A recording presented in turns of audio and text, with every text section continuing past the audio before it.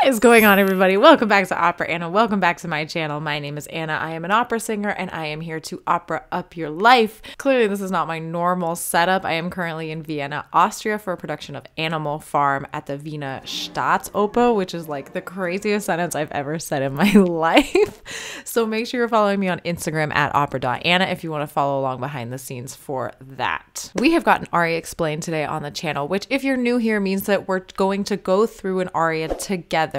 I'm going to sort of react to it and explain what's going on as we go through it. And today's aria is one that quite literally changed music as we know it today. Liebestod, Richard Wagner's opera Tristan und Isolde. This was a work that was both loved and hated at the time of its premiere, but it undeniably set forth a new way of working with harmony for many composers. The story of Tristan und Isolde comes from an old Celtic legend originally titled Tristan and Isolde that originated around the early 1100s. In my opinion, you can think of Tristan und Isolde, especially the way Wagner presents it, as a sort of enchanted, like otherworldly Romeo and Juliet, in the sense that they're doomed star-crossed lovers. Everything that transpires is somehow meant to bring them together until we realize that the only place that they can really truly be together is in death. This legend also has many variations, including a few in which they don't die at all, but Wagner's version, they for sure do. So how did this opera and this aria change the face of music forever? How could Clara Schumann, the wife of Robert Schumann, but firstly an extremely accomplished pianist and composer in her own right, think it, and I quote, "the most disgusting thing I have ever heard in my life," while composer Edward Elgar, upon hearing it for the first time, exclaimed, quote, "I shall never forget this," later describing the work as, quote, "contains the height, the depth, the breadth, the sweetness, the sorrow, the best, and the whole of the best for this world and the next."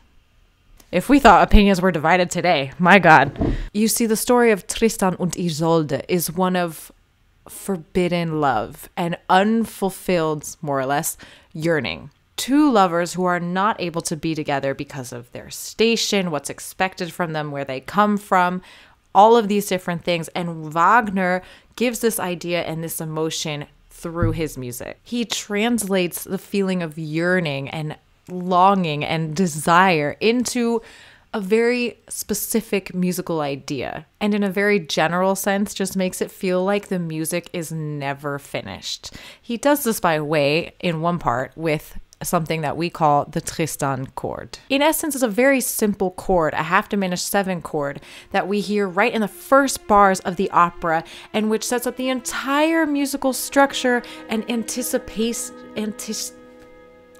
anticipation for the coming few hours. Like I said, the chord itself is not actually that unique. It's made up of the notes F, B, D sharp, and G sharp, which jazz people, even classical people, are like, cool, easy. But it's what Wagner does with the Tristan chord that makes it so unique. As soon as the opera opens, our ear is trying to figure out in what harmonic landscape we're working with and which we'll be plunged into for the next few hours.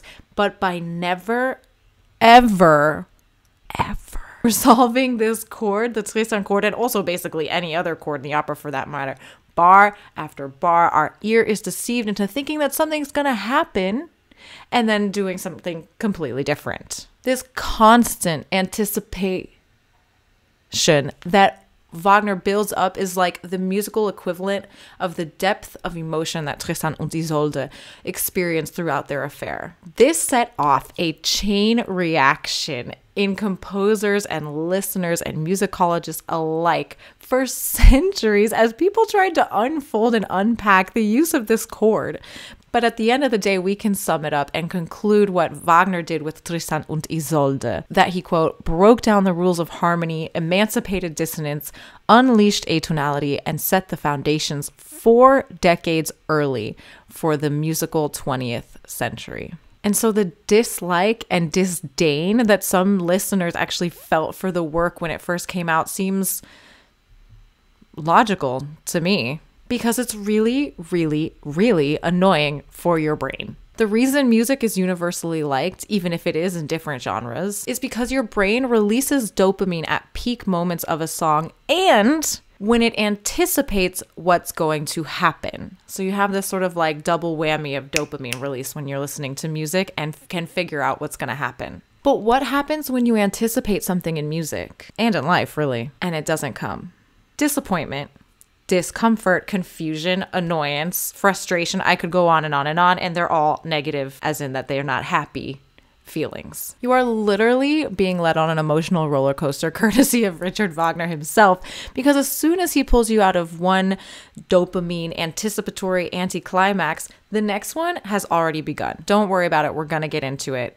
It's coming. He literally doesn't even give us a chance to land and simultaneously keeps us from realizing it. And it's maybe the only way he can drag it out for 4 hours. If we were constantly getting what we wanted every 10 minutes, we might get bored. And there would be no musical base for Tristan und Isolde's courtship. I can't say Tristan and Isolde's courtship. That feels weird. Tristan und Isolde. So what does this all have to do with our aria for today, Liebestod? I'm so glad you asked. And I'm also so glad that you're still here. So I just wanted to remind you that Opera Anna is now on Patreon, where you can get even more opera content, exclusive behind the scenes footage, exclusive videos, and extended aria explains to opera up your life even more. Where were we? Oh yes. What does this have to do with Liebestod? Instead of telling you, I'm just going to show you, because I cannot in words explain what Wagner does with music. That's why we have music, right? But let's back up. Because if there's anything that a Wagner opera needs, it is context. Oh my God. Do not expect me to walk into an opera of Wagner, of Parsifal or The Ring, or even Tristan und Isolde not knowing what's going on. You shouldn't either. Here we go.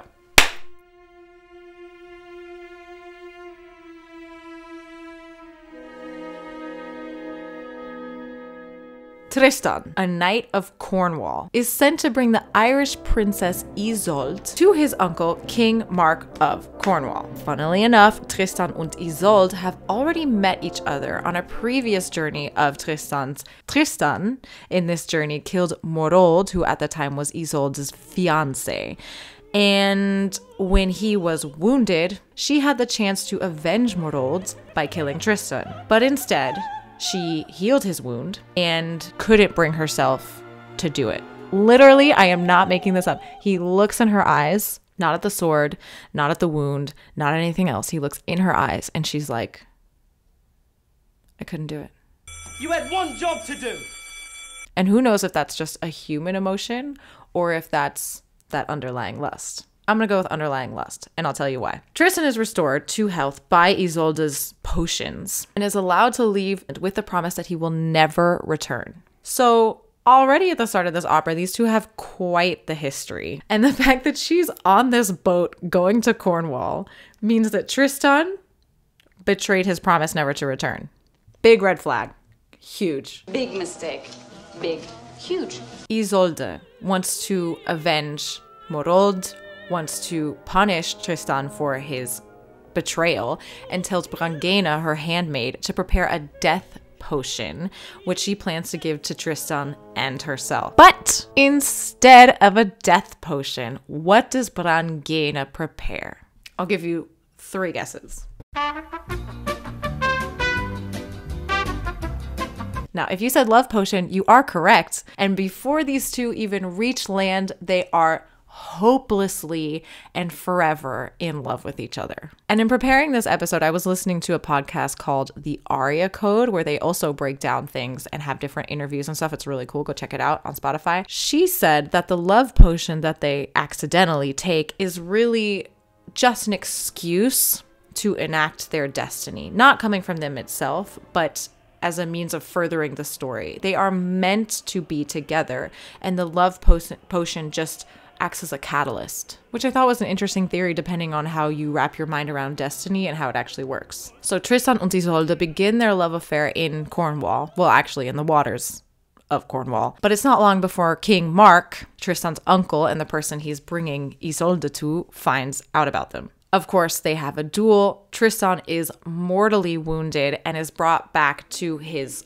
hometown of Brittany in France. And when it's clear that there's really nothing else that they can do except for maybe call Isolde and have her potions bring him back to life, she is sent for.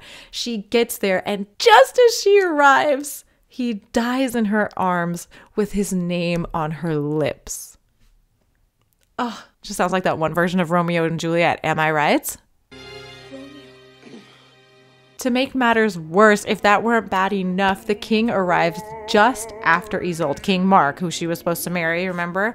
And Brangäne reveals that she explained everything to him and he just wanted to help them be together now. He doesn't want to come in between their love. He gives them their blessing. It's so sad. It's already so sad just talking about it. Isolde now realizes that she is free to be with Tristan, but unfortunately now there's only one way: to find love in death.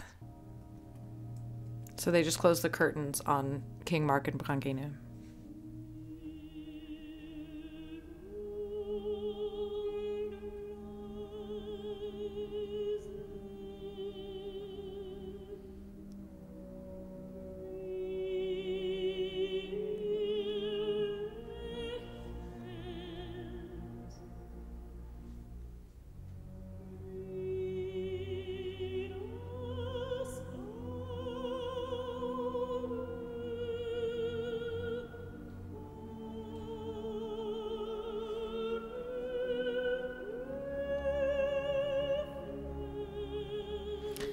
So much to talk about already. So before the aria even starts in the music, Wagner writes, Isolde, die nicht sich her vernommen, heftet das Auge mit wachsender Begeisterung auf Tristans Leiche. Which I think the direction had actually done quite well. There's this idea that she's no longer of this world. She's sort of in her and Tristan's own universe. I love that they removed all the other characters from the scene. Normally she is hanging over his body and like looking at him, looking up, looking at him, really.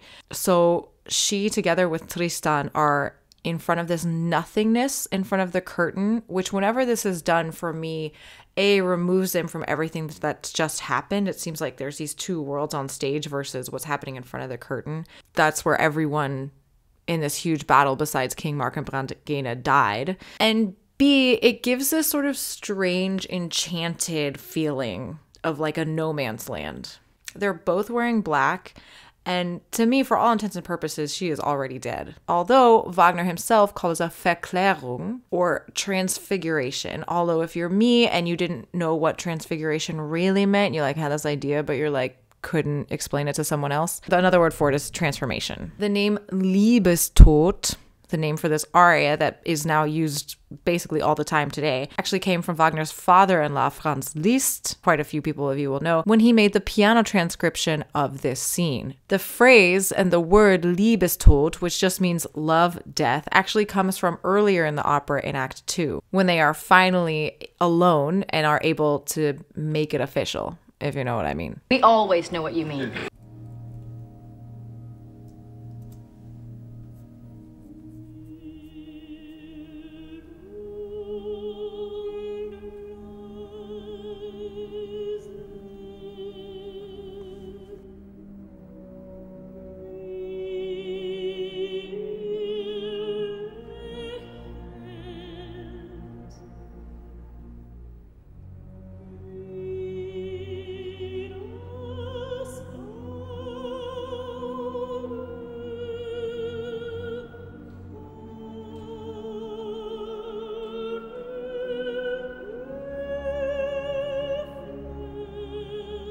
So you can see that she's looking at Tristan. As soon as you have seen the like 3 seconds that come before it, you know that she's looking at Tristan. Otherwise, you wouldn't know. But she's seeing these things that no one else sees. Mild und leise, wie lächelt, wie das Auge öffnet. Talking about things that belong to a human body, that it should be fully alive. So this is Waltraud Meier, a huge Wagner soprano. My personal favorite in this role, although so many people do it really, really well. And I want to just look at the way she uses the text for a second. One thing that's very Germanic. Not German, Germanic, because it happens in English too and Dutch too, but God help us if we have to sing in Dutch. When she says das Auge, and also when she says öffnet, these words and also like connections of words that start on an open vowel and thus require a glottal stop to actually be pronounced correctly. So if she were to connect the words das Auge, she would actually be saying something completely different and not just sound weird, but also change the literal meaning of the word. Same goes for öffnet. You would never hear a German person say that, öffnet. It has to have this glottal in it. Part of what makes German so difficult to sing, I think.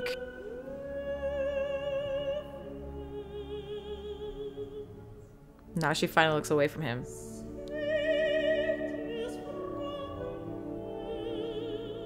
Gorgeous.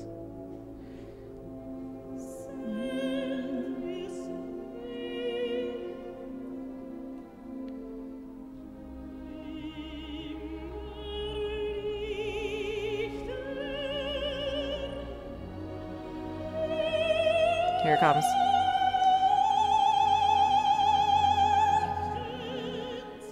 I love that interval that he's da, da. So you think you're on this big climax, which you are kind of, and then this interval, da, da, that's a question. It goes down, but it's a question, which is very interesting. In any other type of music, usually going up means that it's a question, but he goes down and still makes it a question. Like, so we feel immediately what's happening through the whole opera, this rise in tension, and then he just brings it straight back down. And so you're like, oh, okay, we're still going. And immediately he's already building up the next line.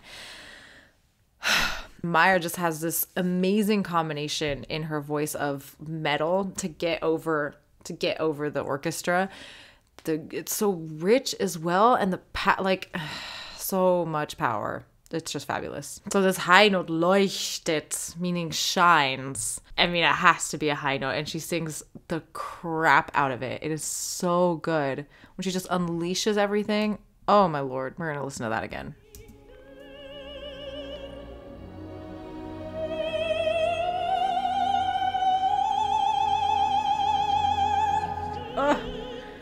Oh my God.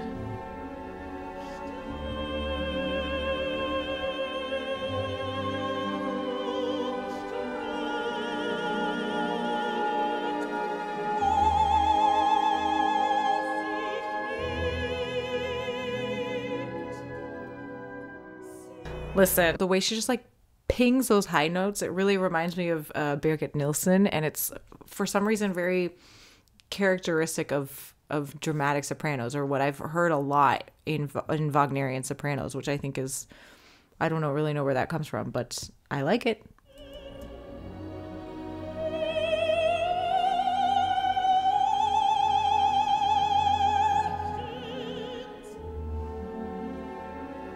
Ugh.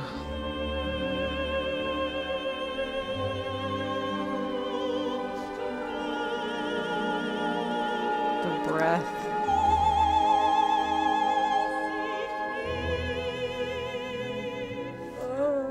Just streams out of her. Jesus Christ. So until this point, the way Wagner has sort of kept the orchestra moving, in a sense, is by writing in tremolos throughout the instruments. We talked about tremolos before. I'll put up the definition. It varies from instrument to instrument at which part they actually have it, but it's a very effective way of creating tension. It almost sounds like a bee buzzing, but then on any pitch that you want. Now what we get in this section, this new section, etwas bewegter, somewhat faster, is triplets. Again, building up and moving throughout the orchestra so that your ear never really gets used to what's happening. You do have one thing to hold on to, the triplets, but not the notes, not where it's coming from, all these different things. Again, creating this movement.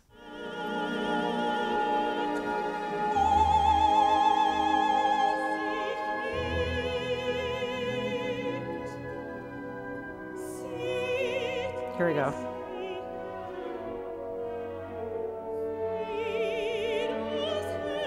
Hear the cellos.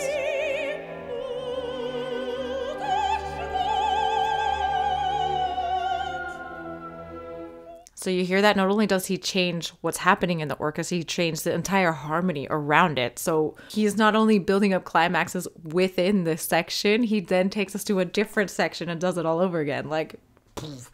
And the way that he treats the text is very important, because I think literally every single aria that we've looked up until this point on the channel was a combination of the composer and the librettist. Here, Wagner is both. He literally didn't trust anyone. No, that's not why. But it's interesting to think about how he treats the music with the text, because he was writing both of them, perhaps with one or the other in mind at the same time. So here she says, Freunde, friends, do you see him? Do you hear this? Am I the only one? This type of thing. Meanwhile, at the beginning, we have from Wagner himself that she doesn't have any awareness of what's going on around her. So the atmosphere is one of, for me, kind of purgatory. Even though it's not really what it is, that has like sort of weird negative connotation to it. But she's in this transfiguration. She's in her Verklärung.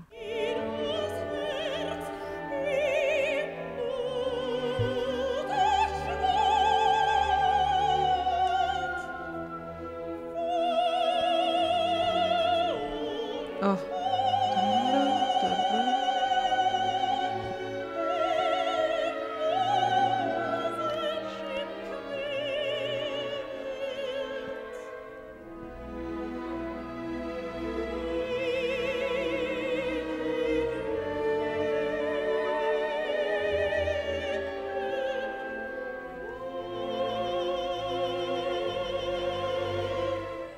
Oh my God, there's so much happening. All right, let's talk about how she handles these phrases. So we have the words, Seht ihr's nicht, wie das Herz ihm mutig schwillt, voll und hehr im Busen ihm quillt. The high points of these phrases are on G and an F sharp on the words schwillt and hehr. Not the same vowel, but very close, and they resemble this E vowel. I'm not sure I've talked about it really in depth here, but the E vowel in your passaggio, so G, F, F sharp, G, F sharp, F, E, is literal death in the voice. It is the worst vowel that a composer can put on those notes for you. It's really hard, if not impossible, to create a real E vowel without compromising a lot of other color in the voice. And you both see and hear in her vowels that they are not actually an E. It's in the shape of the mouth. It's just listening to it. And you can also see how she navigates the whole word going down, because she also has an L, schwillt. In German, it's a much thinner L than we're used to in English. But even so, she is really placing exactly where she's going to put it, because she cannot at any second compromise her resonance, or else she will get swallowed by that orchestra.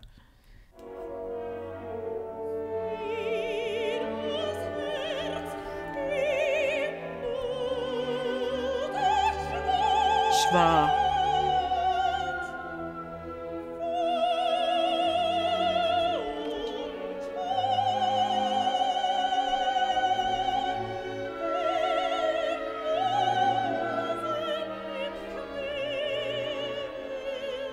Right.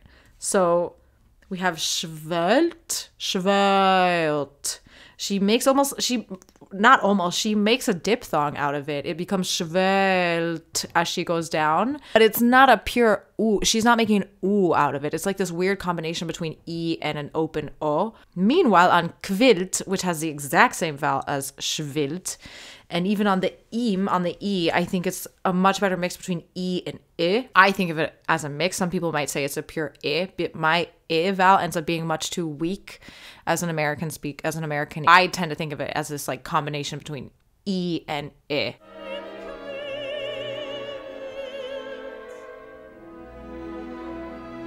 There's no diphthong in that.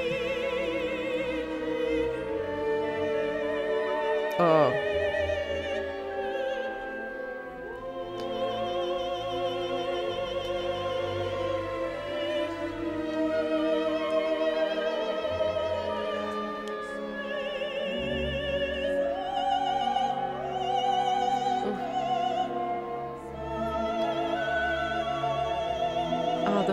It's, oh man.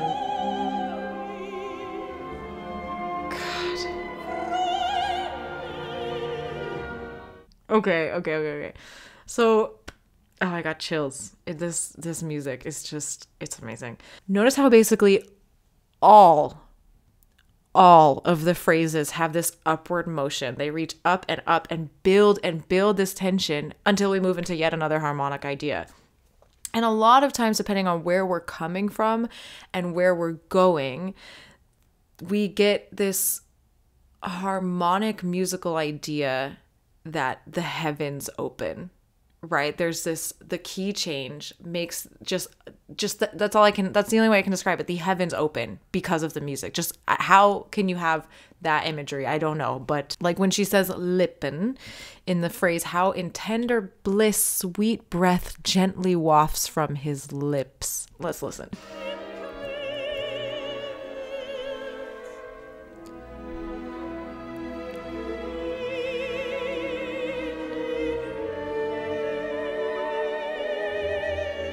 And the clarinet, oh.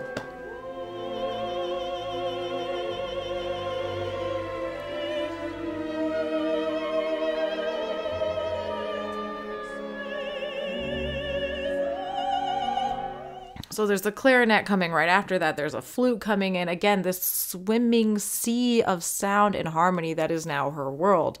She's swimming in him and describing all of these things about him, how his eyes open, how he gently smiles, how he glows ever brighter, how his heart swells, how his lips, on and on and on and on. And Wagner, takes this and makes it not just word painting or harmonic undertones, but all of it, dials it up to 11. Just like 11:5. One of my favorite parts in this whole thing is how she says sanft, translated here to gently, and how his breath gently wafts from his lips.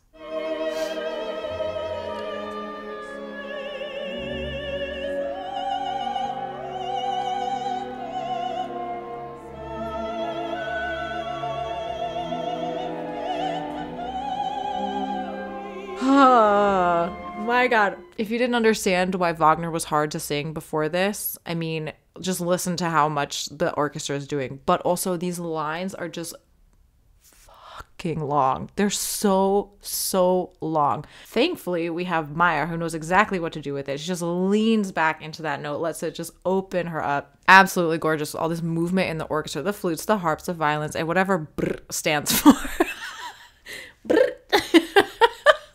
And what did I say about this vowel modification on these words? She takes that top note on the staff. Sanft entweht is the word. Entweht. She goes entweht. And right at the end puts it back into the correct vowel.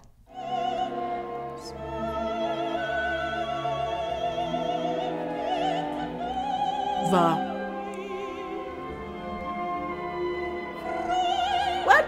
And Vite.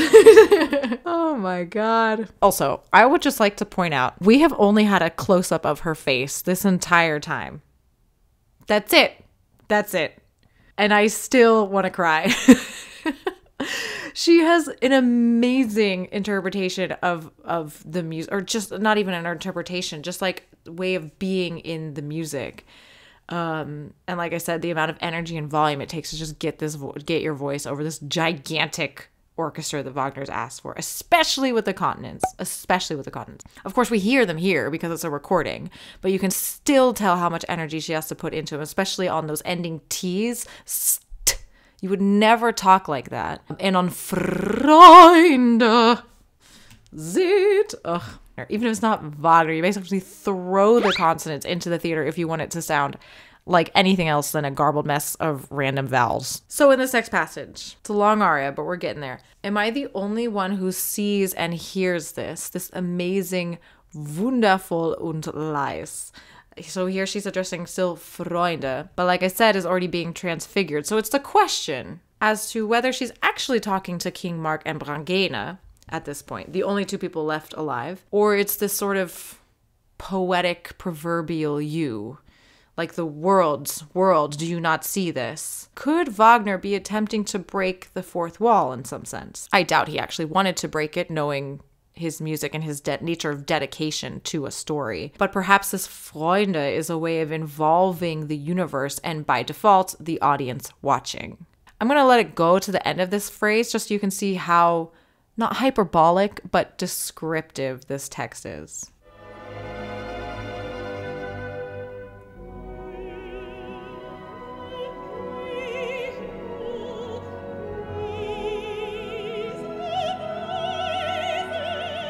Oh, here it comes.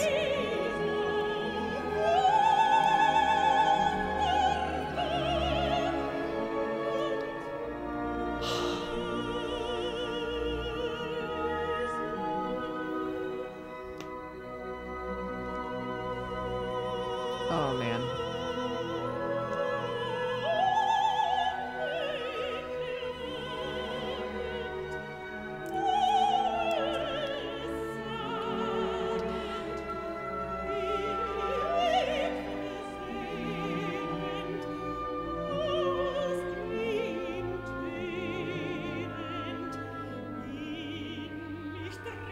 She looks again at Tristan.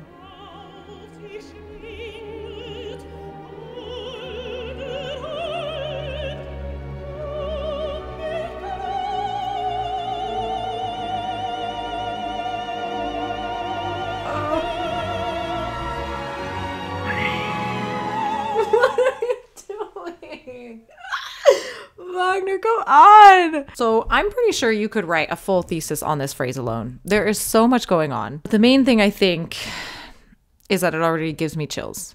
I mean, I've had chills this entire time, but we haven't even gotten to the phrase after this one, which will blow your friggin' mind. This is the moment that she is transfiguring into being with him. They will now finally be together. Finally not be hiding their love and finally able to just live in death.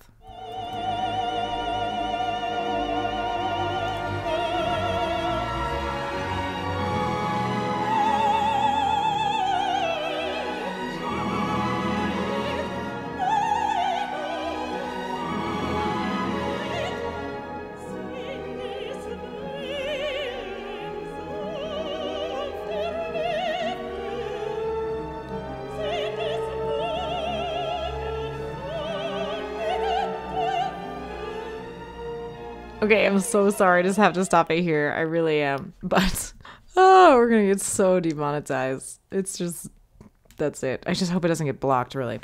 Are they gentle aerial waves swirling around me? Again, this ocean idea, the waves crashing and falling over and over and over again. The way that the sea never stops. It just keeps going. He also does that in the harmonics, in the harmony. And of course, he knew exactly what he was doing when he wrote this text, when he put this imagery into the text. And we haven't even touched on where he was inspired from with Schopenhauer. Like, there is so much that goes into this, of course, with every libretto, but like the fact that Wagner did all this himself is kind of crazy to me. And when I say knew what he was doing with this text, there's also yet another not so subtle layer to this. One that comes out a lot in romantic German lieds, usually in which they talk about nature, if you know what I mean. This is the climax of the opera, the climax of the aria, and a release eventually for both the audience and Isolde. So let's go back to the beginning of this section, sort of musical build-up thing, and see if we can't make it all the way through before I make your blood boil. Like I said, there is really no good place to stop this, and I hope the video doesn't get blocked when I upload it. If it does and I have to go in and cut everything up, then please just know that's why. I mean, we're watching it together and like talking about it. Of course, all of the links for all of the singers that I absolutely love in this role are in the description box. Please go watch them. And this is just an informative, educational video. It is not meant to be the whole thing. And just to remind you, there will be extended versions of all my Aria Explains on the Patreon. And hopefully for this one, we'll have a special guest who's going to talk to us more about the orchestra, because we haven't even scratched the surface of it, of everything going on in this aria. So if you're not a patron, the link is in the description box.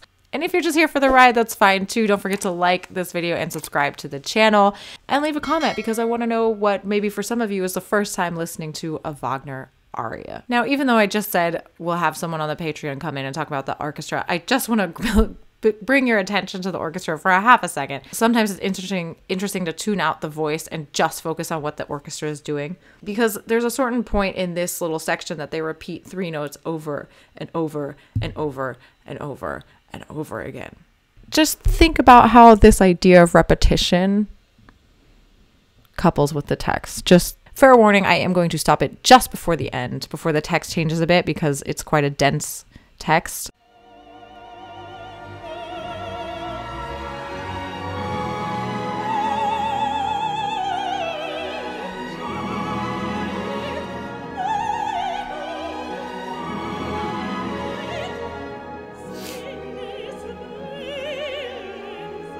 Oh.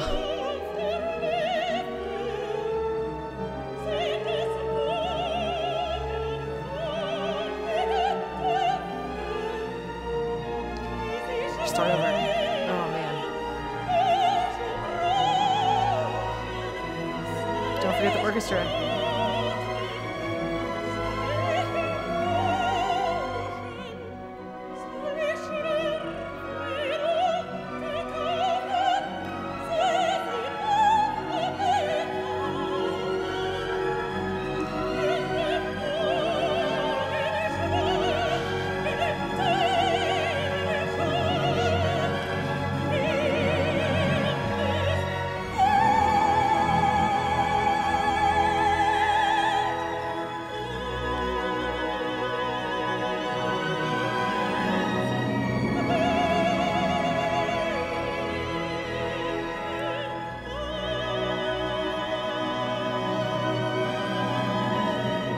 Okay, I'm sorry. I'm so sorry. I'm so sorry. So you can probably tell why I wanted to watch it all the way through once, not only to get the full effect, but because it is so hard to find a place to stop. We've talked about it before on this channel, but Wagner is the king and perhaps the first real practicer of this through composed technique. And in fact, Tristan und Isolde was not an opera in his eyes, but he called it eine Handlung, so a drama or an action. But you just have to think about the fact that she's been singing this for 4 hours, and there's still so much voice and energy in this. And it's just a close-up of her face. It's just a close-up of her face. This is what opera singing is meant to be, no? Expressive and overwhelming and fun and moving, just from the voice and what the singer does with it. She's not running around on stage doing a crazy ton of things. I mean, Wagner sets you up for success, of course, but you have to be ready for it, right? I would love to know what her subtext is, because there's clearly so much going on in her head that is creating this tapestry of emotion on her face, which makes it absolutely fascinating to watch, I think. And if every singer was like this, then I definitely wouldn't mind just the park and bark style of singing. If everyone sang like this, oh my God, I don't want to look away for a single second. It's just, there's so much going on.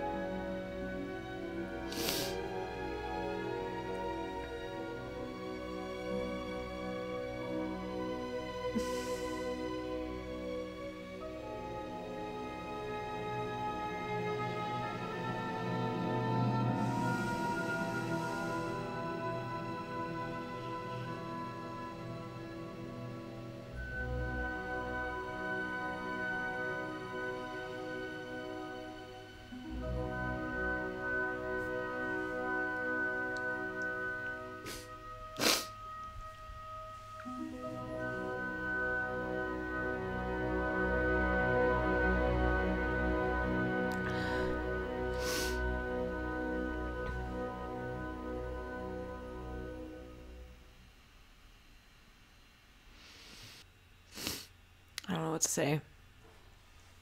Oh God, it is so pretty. Oh, and finally we get this.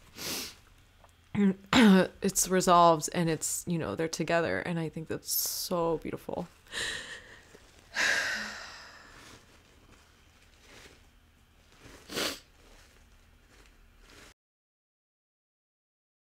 First time I watched this all the way through, I was crying like a baby.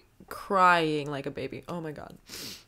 But I also wonder what this was like in the hall, both visually and vocally. I mean, right now, again, we're just looking at her face. Vocally, I know she's the perfect Wagnerian singer, so I don't think it, not asking like audibly or something, but, you know, just the sonic waves hitting your ear live must have been crazy. And then just looking at it, like if you're in the balcony looking down, she does a great job of opening herself up, and thankfully the aria is part of that, so it fits so much to the character. And Tristan, I don't know where exactly he is in all this. He's just standing sort of downstage from her, as it were. And she looks at him sometimes. You can see if he's just here when she starts, it's just them for a second. And then as soon as she says, Seht ihr's nicht or something, Seht ihr's nicht, Freunde, one of those ones, she right before she turns out.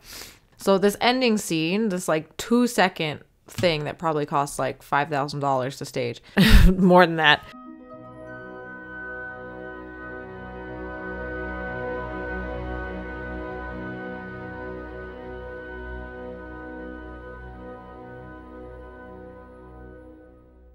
It's just King Mark and Brangäne standing over their graves, and it's almost this like fairy tale like ending. The lighting and the way they're standing, it's giving Sleeping Beauty. You know what I mean? Like, I wonder if they did that on purpose. You know, there's lighting artists and everything that think about this all day. But in any case, Tristan und Isolde are now at peace and can be together forever in death. I told you it was Romeo and Juliet. I told you. Thank you so much for joining me today to opera up your life. This aria really deserves a 2-hour-long aria explained at least. There is so much to talk about, and I'm just so honored if you made it this far in the video. I really love being able to share and discover opera with you guys.